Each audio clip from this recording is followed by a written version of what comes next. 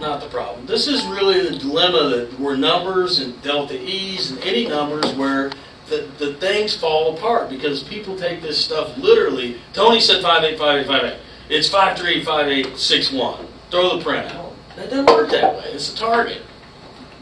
Most people don't have a target.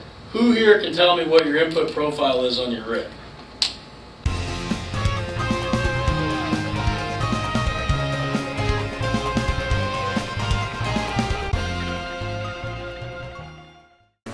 So metamerism, for those that don't know, is when you have two samples that appear the same underneath one light source, but underneath another light source, they appear different. So that's metamerism. So you could have two socks that look the same under daylight, and then when you go, to a Christmas party, they're completely different.